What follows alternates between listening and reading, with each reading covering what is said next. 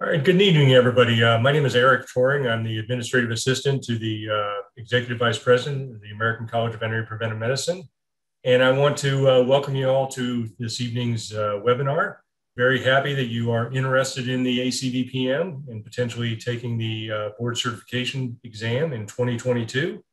What we want to do this evening is just go over the application process and give you some hints on how to complete the application, show you the timeline, and just get any questions that you might have of us as you go through this process. I've got three speakers this evening, or three panelists. I've got Dr. Todd French, who's the outgoing chair of our credentials committee. I've got Dr. Matt Doyle, who is a counselor on our executive board. And I have Danelle Bickett-Whittle, Dr. Danelle Bickett-Whittle, who is a immediate past president of the ACVPM. Doctors Doyle and Bickett-Whittle are very experienced at sponsoring applicants, so they have seen quite a few applications, so their input will be invaluable. We will allow for question and answers, the Q&A feature in the Zoom platform. If you have a question, just type it in there. I'll be monitoring those questions. Some questions we may answer along the way, and others we may wait until the end to answer those questions. So with that, I am going to turn it over to Dr. French, who is our Credentials Committee chairperson. Thank you so much, Dr. Toring. And thanks everybody for logging in tonight to join into this webinar.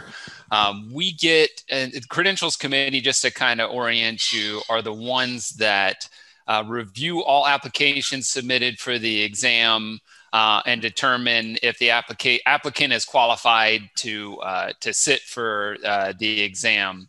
We'll talk about dates and times, but this is, right now we're talking about the 2022 exam, which is in June of next year.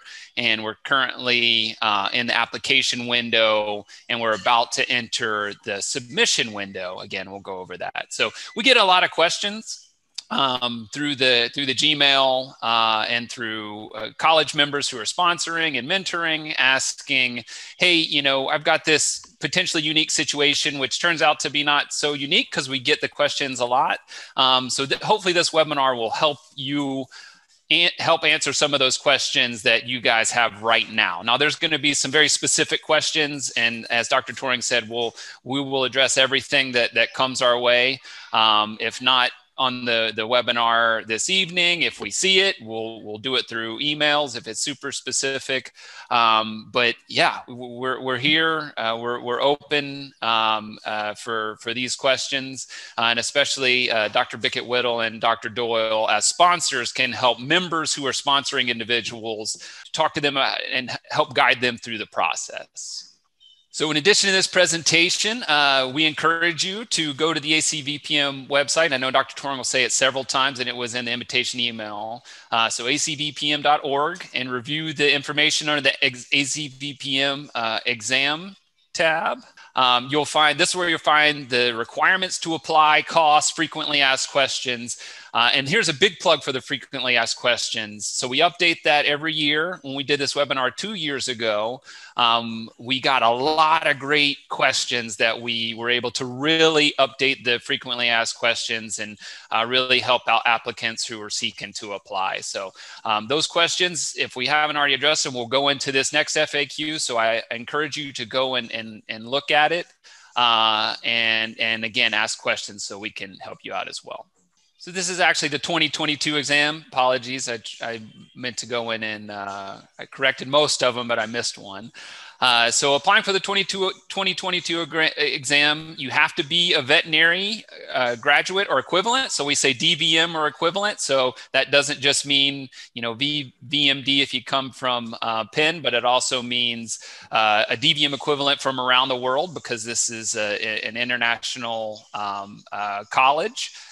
We pride ourselves on that, but you have to meet certain requirements in order to apply for the exam. So that's a big one. We'll talk a little bit about that, more about that in a minute, as well as have a history of unquestionable moral character and professional behavior, which is proven through 2 letters of reference and a sponsor form. So we always get questions about letters of reference, and I'll go ahead and address that now. these letters of reference aren't like I'm applying to veterinary school or I'm applying for a residency program letters of reference, right? So there's not that, page long. This is, my interactions with the individual. Our references are unique. We design them to be easily fillable by your references and to serve as moral and character references. So you're going to tell us what you do, and we're, as a committee, we're going to sit down and look through the qualifying experience and say, yeah, this meets the qualifying experience part. Your references and your sponsor are going to say, yep, they've got good moral character. I think they would be a good fit for the college based on these interactions I've had with them related to veterinary preventive medicine. So I think it's important to say that because every year we'll get some letters. So we'll have the reference form and then it says see attached. And sure enough, there's a Word document or PDF that's attached that has the letter of reference. We typically have to send those back if our references aren't signed in the places where we need them to be signed or initialed. So we hate to make people do more work than necessary. But that's part of the application. So in addition, you have to have minimum of 4 years post DVM experience, and this is super important. And again, we'll talk about that. So this is what we're measuring. The most important thing we're looking for when we see applications is that 4 years post DVM experience. And that's what we're actually sitting down and we're counting. And this is the main point we can get out of here tonight is have answer your questions and show you how to fill out that qualifying experience form. All applicants must be sponsored by ACVPM diplomats in good standing. And so Dr. Bickett-Weddle and Dr. Doyle will talk with you about that later. There is an exam fee of $625 that you need to pay before upon submission of the application. So just so you know, we'll say it a few times. If you submit the application, your application is rejected, you only get 50% of that fee back. So again, we're here tonight to show you how to submit a strong application and make sure that application will pass through our committee and get you to the exam. If there's some questions, we'll talk about how to address those before you submit, just to make sure that you're ready. A little bit more about the committee. So we're a 5-member committee. We're staggered. So I am the current president, but I'm going to hand over to Dr. Jenna Wiebeck when we do our annual meeting at the end of July, and she will be chair then. So we serve 5-year terms. We have a variety of different backgrounds, and each applicant, each time we accept a new member onto the committee, we want to make sure they're representing something that we see in the college. So military, government, industry, small animal, large animal, academic. These are a lot of the qualifications we're looking for in a credentials committee, because I know a lot of you out there are across that spectrum. So we want to make sure that someone can look at your application and say, yeah, I understand this unique perspective of, a specific someone who's small animal predominant or someone who's in the military or government. So there's the member directory right there to find your sponsor. So there's an exam application portal, right? So this is a breakdown of what we talked about on that first slide. So you can go in and find everything you need to know about the exam.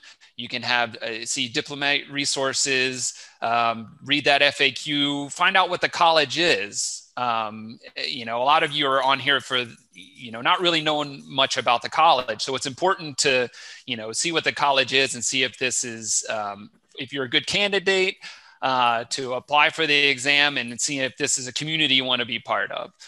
I'm super biased, but this is an amazing community. So come be a part of it.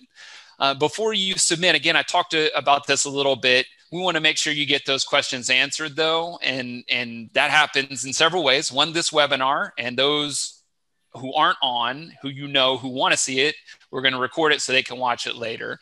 The questions that come through the FAQ, the questions that you're going to submit tonight.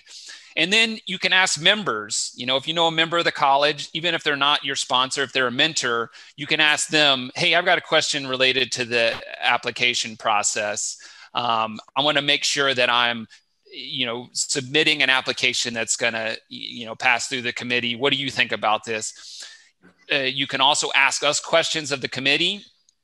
What we can't do is review an application. So if you send an application in and say, hey, can you review this to say that it's good or not? We can't do that. We have to do that once it's submitted formally. But before you get to that point, there are a lot of steps you can do. We're here to help. We always, we want good applicants.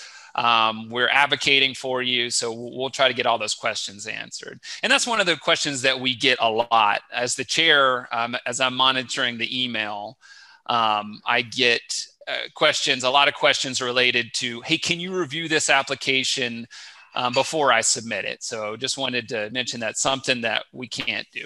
So here's our timeline. As you see, we're already in this first window here. So between June and July 31st, register for a login to acvpm.org. So that is everything. You can't get an application. You can't do anything until you do that. So it's important that you do that. Next, download the application, reference, and sponsor forms. Dr. Toring has made it very easy over the past few years to go in and get all that information in one packet with instructions. Identify a sponsor. Again, must be an ACVPM diplomate in good standing who can guide you through the process. And then we've got this 1st through 31st August when you can actually submit the application. The last day is 31 August to submit the application. After that, we cannot take any applications. So if we've got some people who forgot, I forgot that this was this month, but it's our deadline. Before we kind of had a rolling deadline that was a little bit before, but 31 August is going to be our deadline. So again, that's another question we get kind of after the fact. And then between 1 September and 30 November, typically right before the Thanksgiving holidays, we'll have all the applications that have been submitted, that Dr. Toring has worked with the applicants to make sure they got submitted. They're in a repository, and that's when we'll do our review. And applicants are typically notified before that Thanksgiving holiday, but if not, before December. So here's what you're here for: qualifications to apply. So in order to apply, you have to have a degree in veterinary medicine or an ECFVG certificate or licensed to practice veterinary medicine, right? So again, we'll break that down a little bit more, but we give you several windows to apply because we know that some individuals who are applying did not graduate from AVMA accredited college. Again, unquestionable moral character and professional behavior. You have to have 4 years of combined qualifying experience post-veterinary graduation by the application deadline, and that has to come in 3 or more areas of veterinary preventive medicine. So one of the reasons that we decided to rehost this webinar, that we initially hosted it in 2019, because there's been a change here. So originally, we had 5 areas of veterinary preventive medicine we're focusing in. The college members and the executive board voted to change that, to broaden that, to better reflect what the college was about and stood for. So now there's 6 areas. So that just means you have an extra area to get experience in. So we'll discuss that in some detail next. So there are 3 ways to meet the education and licensure requirements. So one is be an AVMA accredited DVM or equivalent degree, right? So veterinary schools in the United States, outside the United States, if you go to the AVMA, you can see which institutions are accredited. If you graduated from AVMA accredited veterinary school, that is all you need to submit. Okay, we'll talk about what documents we need, but that is all you need to submit to us. You are qualified for the education piece just with a photocopy of that diploma. So, or if you graduated from an institution that requires the ECFVG, you submit that certificate along with the diploma of where you graduated from, or indicated where you graduated from. Or if you're licensed to practice veterinary medicine in a state, province, territory, US, or other country. So that encompasses a lot, right? So again, we are an international college. So we have applicants from all over the world and veterinary equivalent programs from all over the world. Not AVMA accredited, not required to take the ACVPM to practice where they are practicing. So in those cases, we request a license to practice veterinary medicine. So just to mention here, if you graduated from AVMA accredited program and you also have a license to practice, let's say a state license, we don't need both of those. You guys are going to submit them anyway, and that's perfectly fine. But if you have the AVMA accredited DVM diploma or transcript, if you can't remember where you hid the diploma in your attic, that's all you need. You don't need to attach the license as well, but we're going to get them and we're okay with that, right? Better to have more on that than less. Now, don't send your diploma and your transcripts and your license and, a letter from your neighbor and all that. Dr. Toring will send those back. But this is a question we consistently get is, do I need my license and my diploma from AVMA accredited institution? No, you just need one. So education described in table 1. So here's just some screen grabs of what that will look like. So again, I think I beat this horse. I think it is dead. I know some people here can save it, but I think we beat this horse to death. In addition, education, you can provide information on the optional list of programs that you've attended in PH, MS, PhD, residency that are applicable to the 6 specialty veterinary preventive medicine areas in college that the college recognizes. You would also put that information in table 1. So just to let you know that those degrees only count towards qualifying experience if you've obtained them after your veterinary degree. So I know there's a lot of dual programs, dual MPH, DVM programs, PhD, DVM programs. If those dual programs, that experience won't count towards qualifying experience if it's obtained at the same time. Must be post. And that also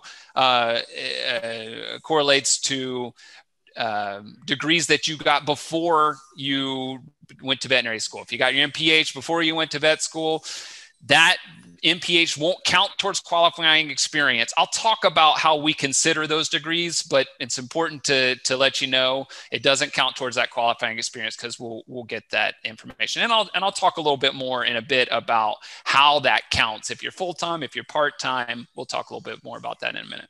So described on table 2 is license to practice. So license to practice veterinary medicine in a state, province, territory, US, or other country. So it says in table 2, if you have submitted your AVMA accredited diploma, you do not have to submit this, okay? Again, we'll see them anyway, but just to let you know, you don't have to submit it if you submitted that diploma. The license has to be valid, and it's based on the application date. So what does that mean? So if you see this, I don't know if you can see my cursor here, but if you see the certificate of licensure in the state of South Dakota, so that is a licensure in the state of South Dakota, but it does not have a current date on it. It doesn't say I am currently licensed to practice. So that's not a valid date. However, if you look right here, there's an invalid valid on the application date. So there was also a license submitted, just the pocket license that said, hey, Dr. Bickett-Weddle is licensed to practice, it expires in this time frame, and as long as that time frame occurs before the application date, then the applicant would be good to go. We get a lot of questions on this, understand. We'll get a lot of emails, and we're going to answer them. We're also in the FAQ. So just so you know, I know it sounds a little confusing, but we're going to get you there. So I mentioned this earlier too, unquestionable moral character and professional behavior. And how do we find that as a college? And we're kind of the initial gatekeepers at the Credentials Committee. So we do that by requiring you to have a sponsor. So someone is in good standing who says, yes, this person would be a good applicant, not just based on the qualifying experience that I know they have, but also based on how I know this person, and I know they have good moral character and professional behavior. They would be a good member of the college. References as well. So they are not required to be diplomates or even veterinarians. Your sponsor can also be a reference. So if you have your a sponsor, they can be a reference as well. Just wanted to mention that. So we get some kind of out there examples. We had a CrossFit coach a couple of years ago. We had, this is my friend that I grew up with in grade school.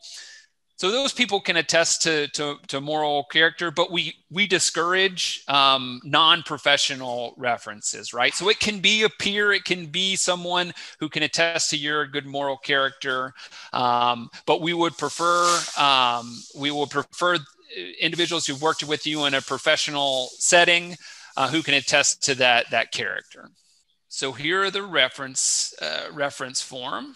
So the applicant fills out the name exactly as it will appear at top of each page of the application form. Let me make sure this arrow shows up there. So that's important. Why is that important?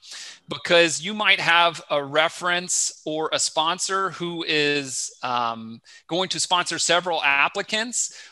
You want them to know that they are managing the correct application. We've got some crossed wires before in the past where we've gotten, one page from one reference and another page from another reference for a completely different candidate.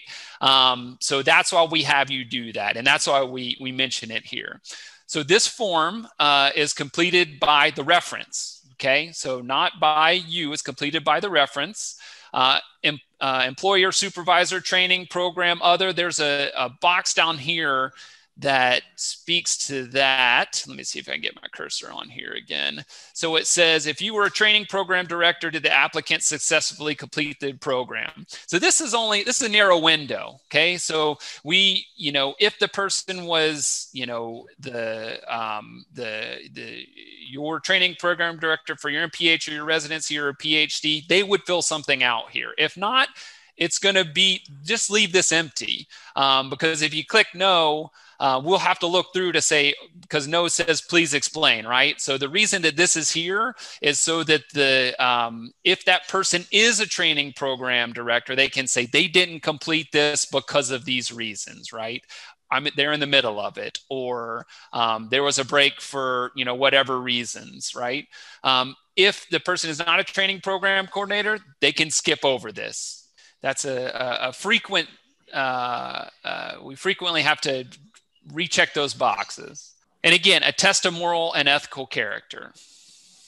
So that's the first form on that page. So the second form is they are going to, I'm sorry, not the second form, but the second page, they are going to be it's going to be the reference. So again, we have applicant name. So they're going to attest to veterinary preventive medicine knowledge, skills, and abilities. So we have the 6 areas on here. This is an expandable form.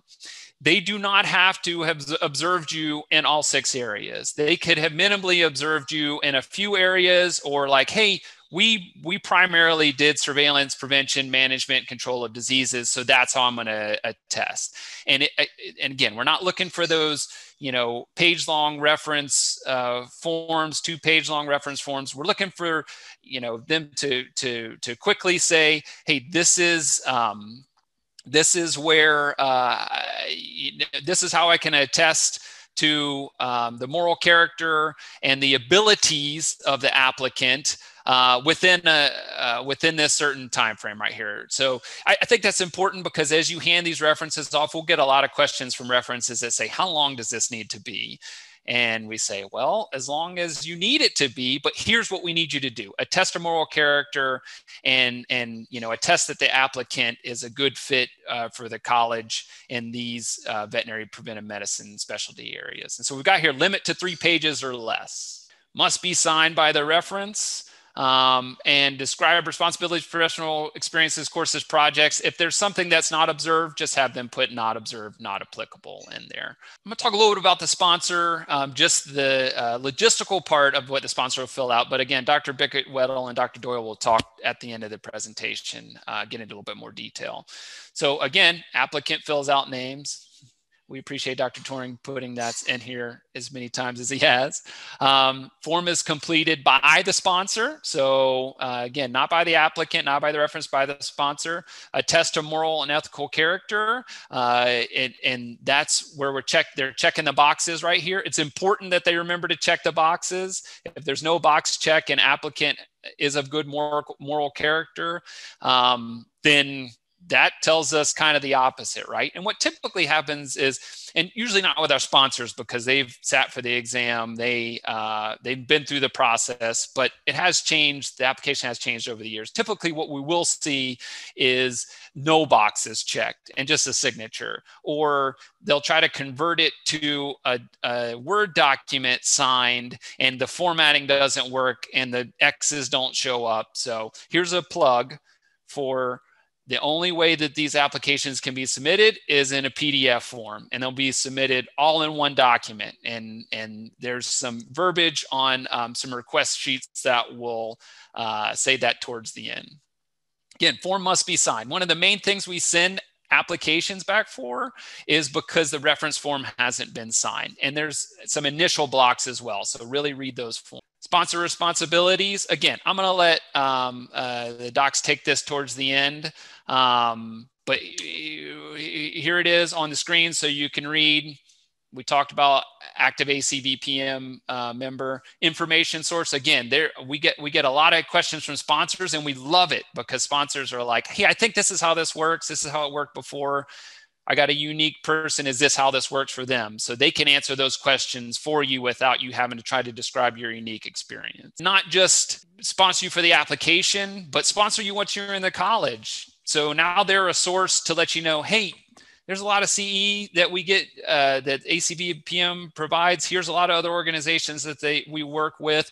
Here's other committees. Hey, come join committees, right? So to truly, we want them to be that relationship that truly welcomes you to the college. Qualifying experience. So the Credentials Committee determines suitability of all experiences. And Dr. Bickett-Weddle said this a couple years ago, and I think it's great. So what you're trying to do is convince 5 complete strangers that you are qualified to sit for this exam. So you're qualified because you have at least 3 or more. Most people are able to look at their experience and say, hey, what I'm doing fits into more than 3 areas. It fits into all 6 areas. You're trying to convince us that you are going to be you're a good applicant, and you would be a good member of the college, and one that will, further the college once you get in, right? And then, so we're kind of those initial gatekeepers, and then the maintenance and certification committee guys, we hand you off to them, and they say, hey, remember when you said you were these are the things that were important to you in veterinary preventive medicine. We're going to hold you to that. So at least 4 years of combined qualifying experience post-veterinary graduation as of exam application deadline.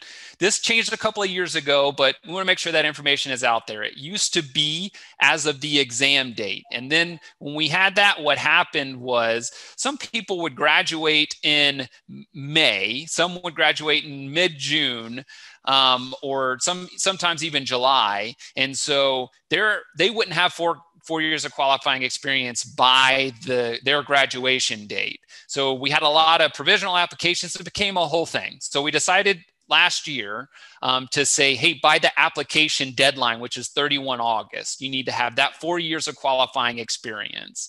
So if you're a 2017 grad and you are applying for the 2022 exam, as long as you have 4 years, you just came hot out of vet school and went right into, fields of veterinary preventive medicine, as long as you have those 4 years straight up until August, before that August 31 deadline, then you would have the qualifying experience eligible to be examined by the committee to sit for the exam. Here's an example.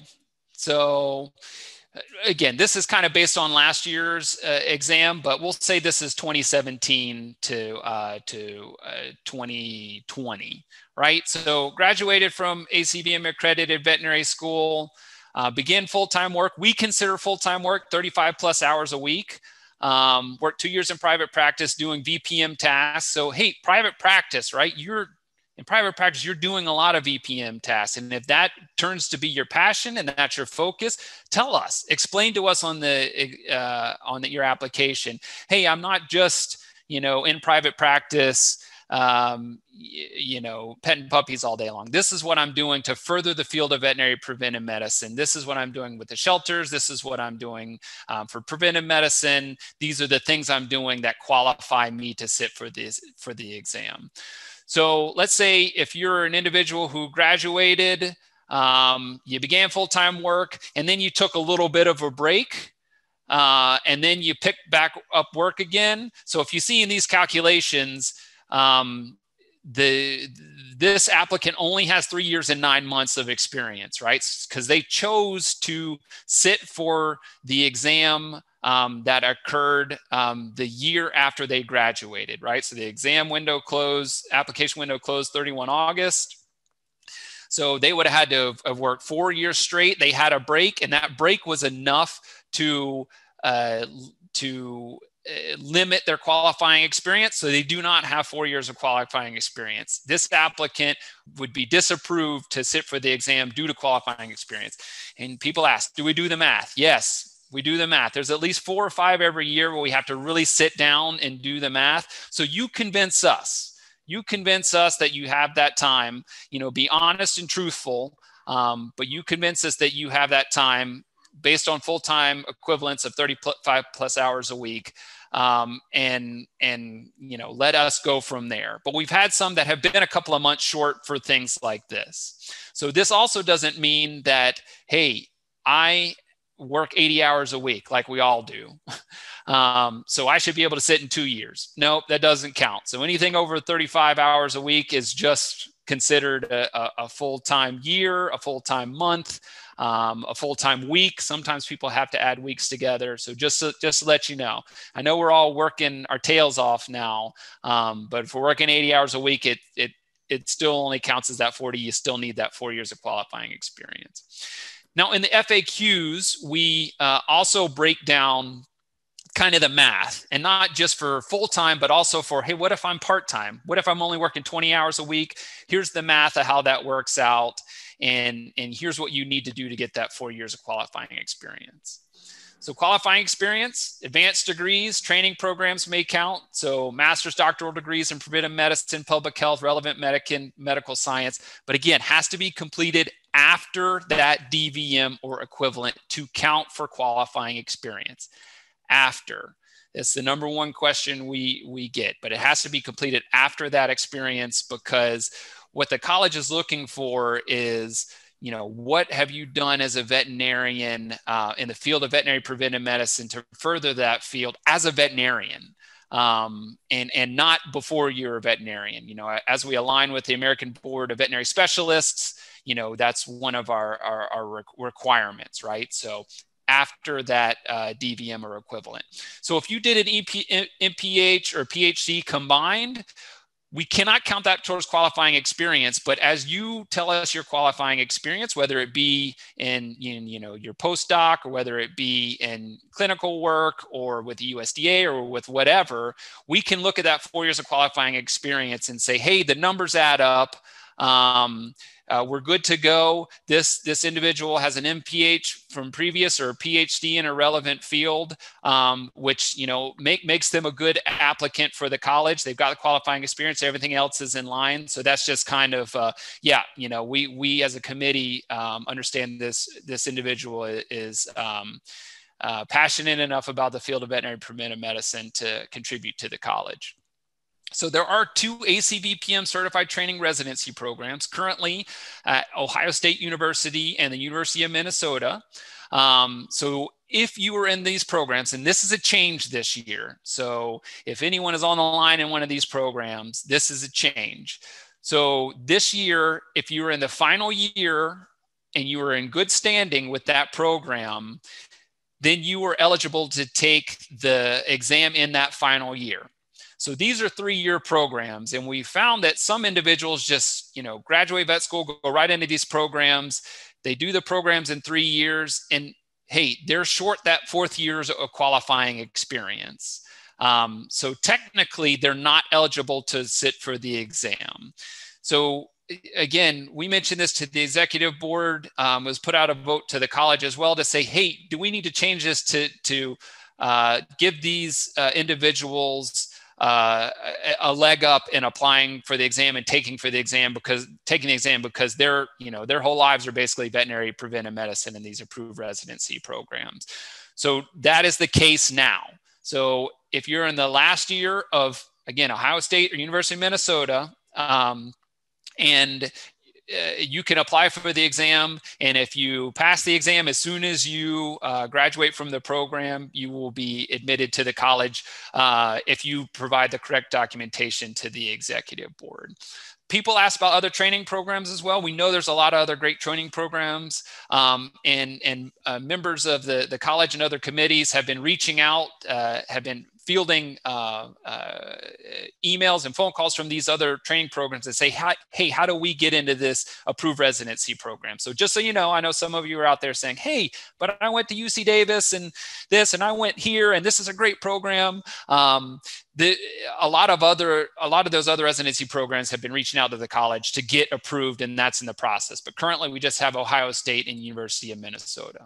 Dr. French, before we move on, very good question about qualifying experience. Do you accept applications from veterinarians whose public health and epidemiology experience is primarily on the human health side? We have had this question before. Yes. So as you write out your qualifying experience, a lot of the public health focus, so anyone who's gone through MPH that wasn't associated with a veterinary school, which is the majority of us that have MPHs, do a lot of curriculum in the human field, right? So it's overall public health, overall policy. But again, you're going to have to as you submit your application, you're going to have done some veterinary work, right? So Dr. Bickett-Weddle, who's our immediate past president, can correct me if I'm wrong. But if we had somebody that was just, hey, I've just worked with humans for 4 years and I haven't seen an animal in 4 years, now that might be on the edge. But otherwise, yes, that experience counts. Am I speaking truth, Dr. Bickett-Weddle? You definitely are. And I think the biggest thing to remember about this is you're trying to credential people to successfully pass the exam. And we don't ask human disease questions necessarily. So if you don't have, fresh current animal things at the forefront, you'll probably struggle on significant portions of the exam because veterinary preventive medicine is what we do. So there are a significant number of animal related questions, regulatory, surveillance. Concepts are concepts, right? Epidemiology, 2x2 tables, prevalence, all of that. Doesn't matter if you're 2-legged or 4-legged, but we are veterinary preventive medicine. So we want to make sure that you've got the right experience coming in to be able to take this exam and stand up next to other diplomates that have that type of experience, and essentially we're specialists. So great question. Thanks, Doc. Yes, great question, and a super important reminder. Yes, so what you're applying for is to sit for this exam that is veterinary preventive medicine focused. So that is why we go through these applications. That is why we have the requirements that we do, because we ultimately want to make sure that the applicant is a good fit to sit for the exam and can hopefully be successful in the exam, right? Because we could just have everybody come and take the exam and take all the money, but we don't want to do that. We want to make sure, we want to advocate for the applicant, and make sure that those who are sitting for the exam can ultimately be in a position of success for the exam. Thanks, Doc. So demonstrating 4 years of qualifying experience, this is important. So this is what what we spend the majority of our time as a committee is looking through these qualifying experience forms. So again, full-time is at least 35 hours a week. If not, extend the duration of experience. So if you did 4 years and one of those years was just part-time, then you need extra time to be counted towards qualifying experience, either extra years or, hey, I was part-time working, but the other time I was taking an MPH, I'm currently in an MPH program, or I'm in this training program. It's unpaid, but I'm in this training program, which counts. Unpaid, as long as you're a veterinarian, if you go to a 1 week course and you're trying to make sure you have a lot of hours, enough hours to qualify, put that 1 week course on there. If you feel like, hey, I'm might be a little short. So any of that training, it doesn't have to be paid, but that's relevant to one of those 6 areas. Please submit that. But do it on a separate form, right? So you can fill out as many of these as you want to get to that 4 years of qualifying experience.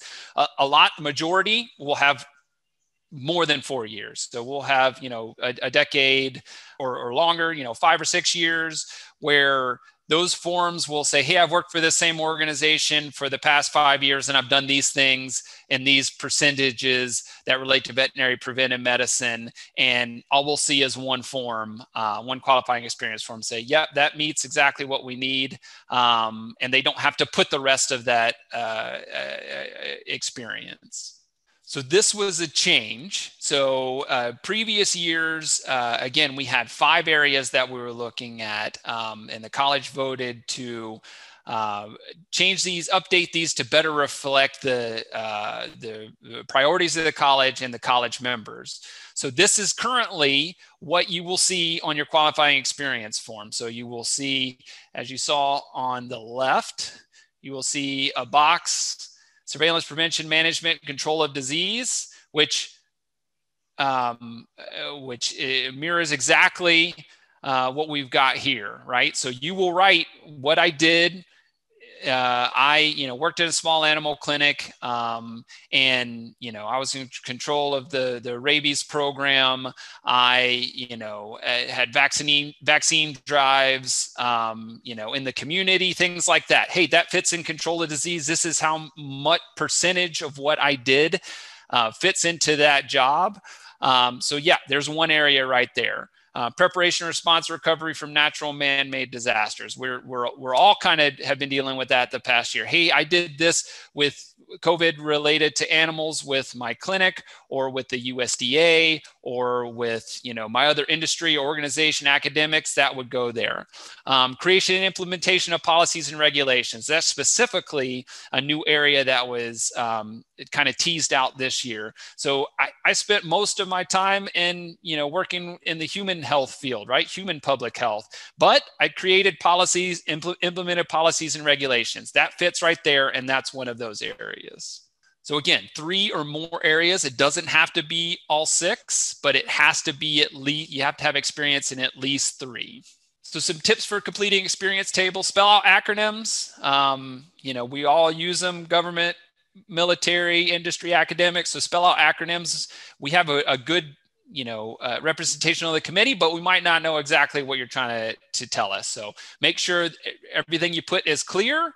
But you don't have to, again, you don't have to write a dissertation on everything that you did. So be quantitative where applicable. So, hey, I managed this, provided herd health for this many cattle, this many herds. I oversaw this many areas that, in a surveillance program, things like that. Another example. So describe the scope and experience by listing the average, the number and type of animal interactions per week, month, year as applicable. So, hey, I ran the vaccine program for this shelter or for, whatever, or at a lab animal facility. I managed the infection and disease control for this many animals, for this many years, this many weeks, and that will count towards your qualifying experience. So also indicate percentage of duties in the VPM areas through all the areas. So not greater than 100%, but it does not need to equal 100%. If you're in a job where, you've worked, a certain amount of months or a year in a job, and you said, hey, I have done a lot in prevention and control of disease, but that's pretty much all I can say. I was a surgeon, but I also did this related prevention and control of disease, and it was this percentage of my job. So it was 25%. And I did this for a year. I didn't get any of the areas, but I got this area. And that would count towards one of those three areas in qualifying experience. But if you did, again, if you were at a job and all you were doing is surgery, we cannot count that towards your qualifying experience in the VPM fields. So for training programs in progress, not yet completed and described on the education section. So I'm in an MPH program. I put in education selection. I don't have a diploma to show you, but I do. Here's my graduation date. It will be a separate experience table. So you can list how many credit hours have been completed to date or total required. If it has 100%, but does not need to, if there are not courses in an applicable area. So if you're in a full-time master's program and you're going, all year long, that counts as a full year.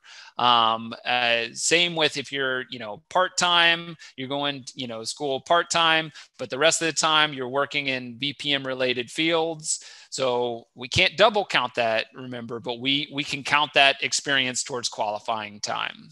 So master's, PhD graduate programs, get my PhD in epi, or I'm getting my doctor of public health. Master's doesn't have to be just public health. It can be policy, master's in, public health administration. If you have questions about it, get with a sponsor first to ask them, and then feel free to email us and say, hey, I'm doing my PhD in this area. What can I get your thoughts on that? We'll review it as a committee. If we have any other questions, we'll submit it to the executive board for them to review. For these courses, you do not need to submit a transcript. We get transcripts a lot. We don't need transcripts. The only time we might request a transcript is if you can't find your diploma. It's buried in the attic somewhere, but you have a transcript. You can submit that in lieu of your veterinary diploma, so that Table 1 degree. So we know, yep, you're a graduate of an approved veterinary school. Otherwise, we don't need transcripts for these MPHs and training programs. So here's that page I was talking about that Dr. Turing made all of our lives easier. So there's a checklist. So this checklist, say the application contains the following documents in the order listed. So it tells you exactly what order to put them in. Fully completed application, Table 1, copy of each degree, diploma, certificate listed in Table 1, or a copy of license to practice veterinary medicine listed in Table 2. 2 completed signed reference forms, 1 completed signed sponsor form. Let me backtrack just a minute. If you listed in Table 1 as a degree that you have completed, we do need a copy of that diploma. If it's in progress, we don't need a transcript, but you just put that in the qualifying experience that it's in progress. You're going to scan it in a single PDF. Once you do that, you submit it through the online portal and pay the fee. and then it gets into our hands from there. Dr. Toring will invoice, make sure that it shows up, the payment goes through. You've created this profile, because remember, that's the first thing you did to apply for the exam, or to find out questions about the college and get these applications, was to go and create a profile. You will have a profile here, payment history. It will show up, check, paid. Again, questions, check with your frequently asked questions on the website. Ask a diplomate if you have one that potentially would like to be a sponsor, a diplomate in good standing. And also, I recommend talking to some sponsors. So right now, I'm going to hand it over to Dr. Bickett-Weddle and Dr. Doyle on how to optimize an applicant's application as a sponsor. So, thanks, Dr. French. My name is Matt Doyle. I can start. Good afternoon, everyone. Good evening. As the counselor for ACVPM's credentialing committee and a previous sponsor for candidates applying to take the exam, I'd like to share some tips to those of you that wish to serve as a candidate sponsor. So those of you watching who are already diplomates of the college, and some expectations for those of you who are planning on applying to ACVPM and what you could expect from your sponsor. So to start off, you might be asking, we've heard it a couple times, but what does the sponsor do? So I see this as the sponsor has three main responsibilities. They're to help the applicant, to ensure the application package is complete, thus helping the credentials committee, and then to attest to the moral and ethical character of the applicant. So let's go through each of those roles. First, the sponsors, as sponsors, you are there to help the applicant with the application process. You are a diplomate of the college, you've gone through this yourself, you can share your experiences and help them through. You can answer their questions or help find the answers, since you have more direct access to other diplomates, to the credentials committee, to counselors like myself, to the executive vice president, the EVP team. So you can point them to the right resources. You can point them to this recording, and you can ensure that they have all the information they need to be positioned for success. Second, sponsors, as you work with the applicant, review their package to ensure that it's complete and that they provide all of the required information. I encourage you to work with the applicant early in the process to review the information. This can prevent any last minute mistakes. If you're getting to the end of the month when it's due and you find out that the signature isn't available for one of the references, it might take some time to get that signature to fix those mistakes, and you might come up to the deadline. So we want to try to avoid that as much as possible.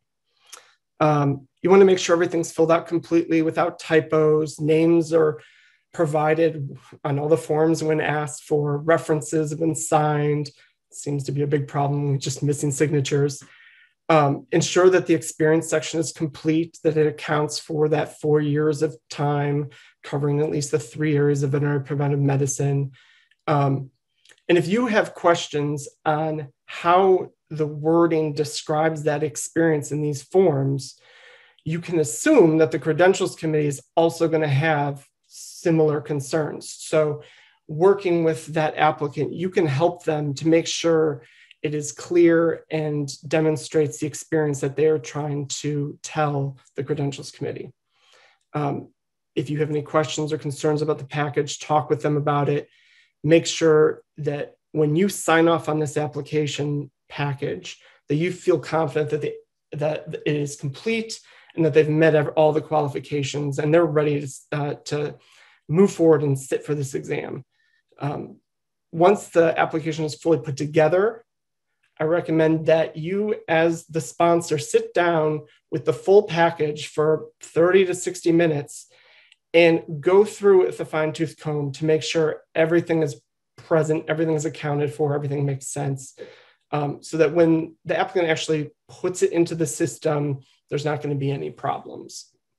The longer you spend working with the candidate at the beginning of the process, the less problems you're going to have towards the end and have a more successful outcome. And again, if you have questions or concerns, reaching out to the Credentials Committee or the EVP team as a sponsor, they're your resources to make sure that you can get the right information to the applicant. Then the third area of responsibility for the sponsor is to attest to the moral and ethical character of the applicant. So I've seen some questions, people asking like, how is this? It's a subjective measure. And this might be a simpler task if you are personally acquainted with the applicant. Say the person applying is a colleague of yours or a previous vet school classmate who you have a personal relationship with.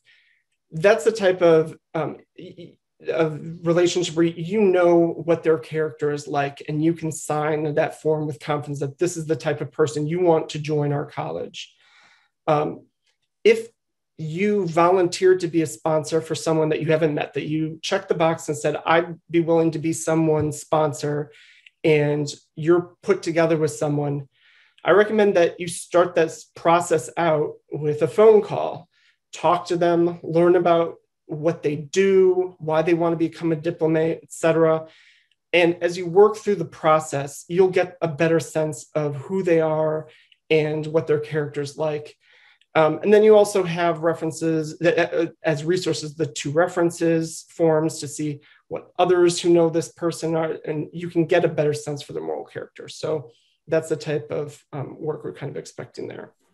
Overall, open communication with the applicant, between the applicant and the sponsor, is key, and will address most of the issues that come up. Even if you are familiar with the candidate, it's important to sit down and talk with them. I recommend you walk them through in the beginning all these forms and the whole process, just so you know that they know what they're getting into. You ensure that they have seen this presentation, for example. Discuss their timeline for completing the application so that you have a realistic expectation that all these forms are going to be filled out on time, and you'll have time to review them and make sure that everything gets submitted appropriately, and you're not waiting to the last minute. So gain a sense for that. You might have gotten a sense that the work experience section is probably the area where the applicant is going to have the most questions for you. So discuss their work experience, how it breaks down into those 6 areas, at least 3 of them across the board, in that overall 4 years of experience in veterinary preventive medicine. Before they get too far in the application process, this will help you feel more confident that they're meeting that requirement. And it's going to help them understand how that they can tailor their experience and describe it so that the Credentials Committee can see what they've done and how it fits into our college. Some candidates might find it difficult to find references, so it's important to talk to them, help them figure out who would be best to ask. It's a good idea to counsel them on making sure that who they select as the references are familiar with what veterinary preventative medicine is and what ACVPM is and how their career is fitting into this world, so that those references better understand what they are doing when they're filling out that form, that they know what the goal here is and how they can describe their relationship with the candidate. It'll make it a simpler process on that end. And then overall, with this open communication, just make sure that you have the opportunity for short phone calls or quick emails throughout the process, so that you can keep in touch, build that sense of who that person is, and make sure that you're answering all the questions that they have. Again, you can always reach back out to the Credentials Committee and the EVP team to get help with anything that comes about.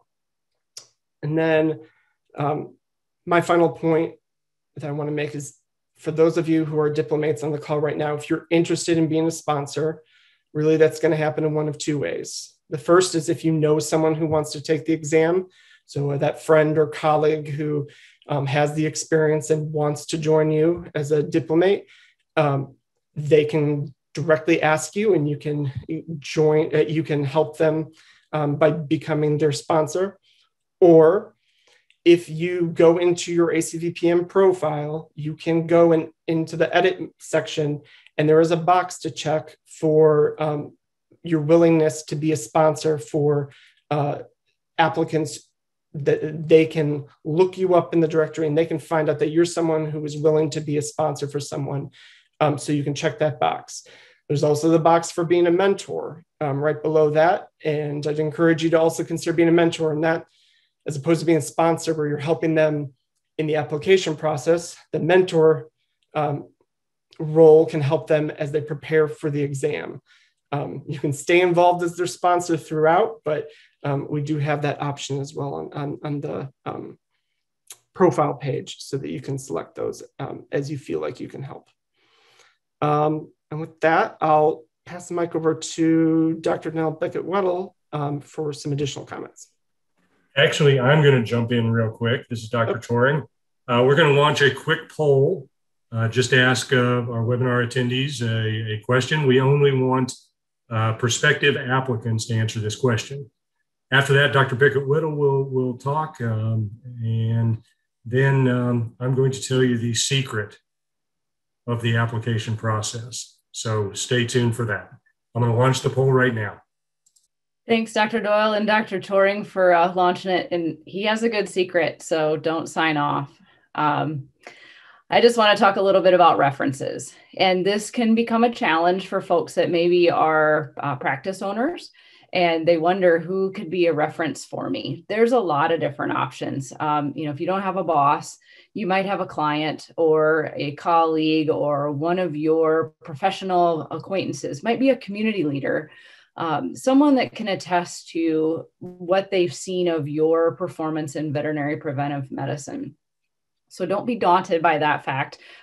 We've successfully had quite a few practice owners apply for the exam, and more importantly, successfully pass the exam. So when you're thinking about the reference piece of it, start now, maybe tomorrow, and figure out who your two references are going to be. The other thing as a sponsor that I answer a lot of questions for is, what if those folks don't really get veterinary preventive medicine? So we've gone over those 6 different areas and how that pertains tonight. Spend a little bit of time, make a bullet list. What are some of the things that you do in your job that fit under those categories? Now, the reference needs to be written by the person who's going to sign in their own hand, not a typed in set of initials. I know that came in as a question, but we need to have a signature on those forms that says, I attest to this information. So signatures are very important with all of the programs that are available now. There's all kinds of easy ways to get that on there. So make sure you're thinking about it from the perspective of that position, that reference knows you, and give them some examples of how you do that. Might just be a bulleted list, but it's really important that they provide it in their own language, but they might not understand exactly what all is veterinary preventive medicine. So again, that's kind of your opportunity to work with your reference and give them some time. Again, deadline is August 31. That's not negotiable. So you want to make sure that you've got adequate time to get that in. Another piece that I'll just touch on quickly, I know we're going long tonight, is that relevant work experience. And so you've got to convince 5 strangers, Todd mentioned this, of your qualifications to sit for this rigorous exam. And there's a couple of ways to do that. I'll give you a football example. So you might say, I am a veterinarian and I've been in practice X number of years. Fantastic. Brett Favre, famous football player, right? A lot of people know him. A lot of people know his statistics, but it's a whole lot easier for strangers to see data. And we give you those examples in the application form. So quarterback for the Green Bay Packers started X number of games, threw for X number of passes, X number of interceptions, X number of touchdowns, was in the Pro Bowl this many times, Hall of Fame, this, right? Tell us that story. And it's really hard for veterinarians sometimes to tell their own story very well, right? Most of us are pretty humble and don't like to put all those details out there, but this is your one shot. And that's really where the sponsors come in, trying to drag that information out of you. So take a little bit of time and think about a typical week, think about a typical month. How often are you doing some things? A question came in tonight about the section on policy. Can I write them for my clinic? Of course you can, right? If you are establishing a policy, a standard operating procedure, something that convinces other human beings of the right way to do a process, that's policy development. So, but be explanatory in a succinct way. Those are good practice tips for the exam as well. So thank you for your time, Dr. Toring. I know you've got some great secrets to share with the group tonight. I'll turn it back to you. As we go through this process, I've been with the ACVPM now for about 1.5 years, coming up on 2 years. And this process is an arduous process to apply for, to prepare yourself, and to take the board certification exam. But it's a process that hundreds of us have gone through, and it is definitely doable. I am kind of your guide in this process, from the application to the credentialing, to the exam process. I will be with the applicants as they become candidates, and candidates as hopefully they become diplomates. So my first thing that I would like to say is download the application, push your keyboard away from the computer, and read the application. Many of the questions that we field, many of the points of confusion are explained very well in the application instructions. So before you type one letter, read the entire application, because it is a very detailed application. But once you read the instructions, I'm pretty sure you'll understand it.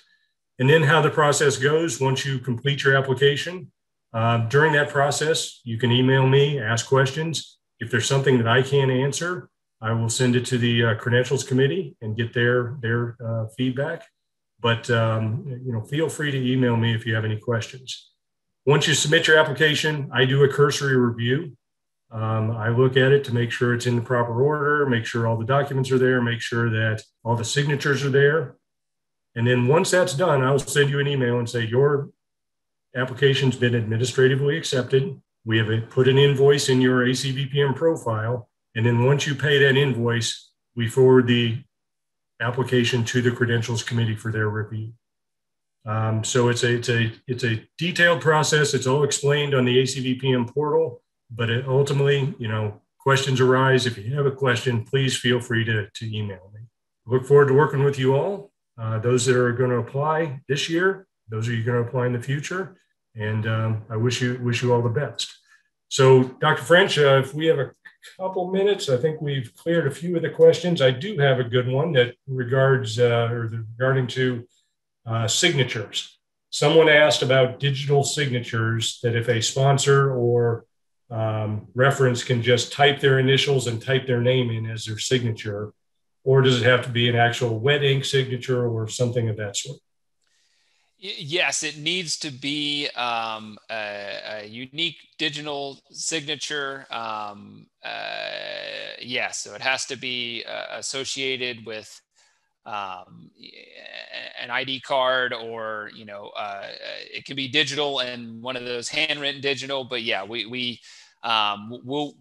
send back references if it's just typed, because again, we're not sure if that's something we know that applicants wouldn't do this, but we'll send back applications if it's just typed. So yeah, a digital signature needs to be a certificate signature, or it needs to be a hand signature. Please and thank you. Yeah, and that is one of the things that I will be looking for, is signatures. And again, I will email you, say, hey, your signatures need to be redone. Here's why, and allow you to resubmit. The only other question that I think, I know Dr. French handled a couple of them with the individuals. Was there anything that was there a question in there that you maybe wanted to cover for everybody, Dr. French? Or? I see this. They were very specific. They were very specific questions. Yeah, and this is just so you guys know, this is typically what happens. We get some very specific questions. A lot of them we'll put in the FAQs. You can answer. You see in the FAQs. And yes, Dr. Blake, a sponsor can be a reference. You can be a sponsor and a reference, unless that hasn't changed, right, Dr. Biggett-Weddle? Yes. So this specific, I'm going to address Dr. Matashaw's question here. So Dr. Matashaw says, hey, I got a passion for veterinary preventive medicine, but I've been a small animal veterinarian for a super long time. You know, what would the application I put forth, would I put forth a good application, even though I've been primarily focused on small animal medicine?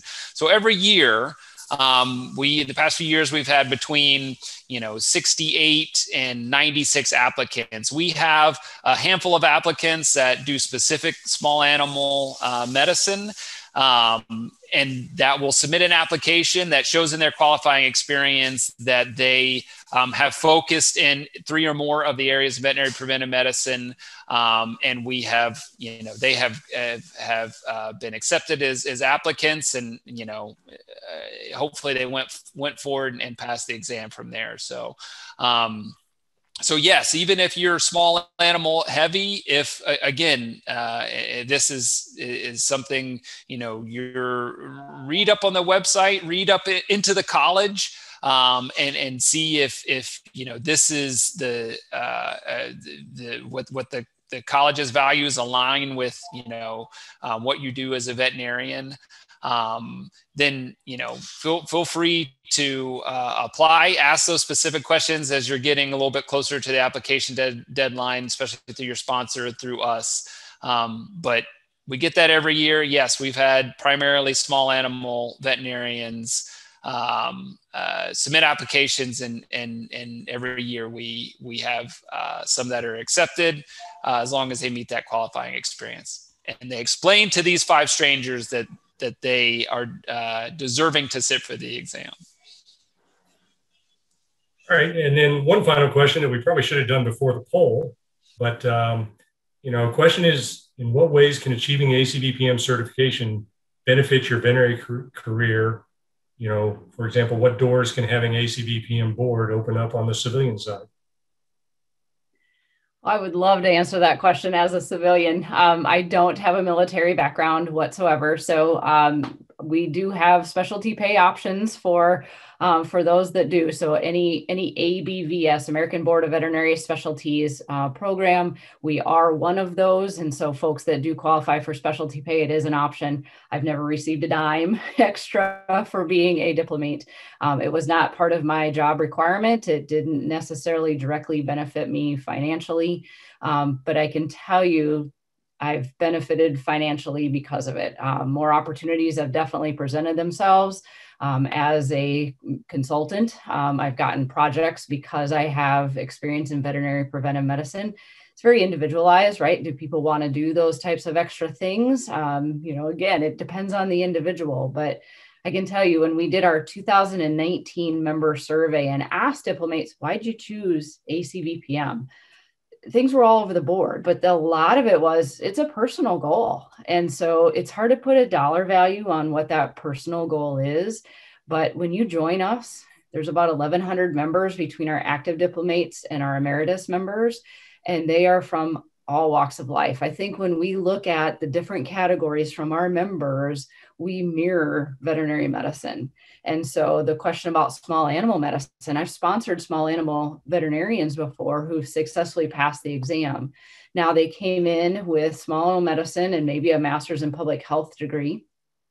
So the questions related to large animal medicine maybe were a little struggle for them because it wasn't something that was fresh. We ask a lot of large animal regulatory questions on our exam. So while you might meet the requirements, the study piece of it might be a little different for you, as it is for everyone.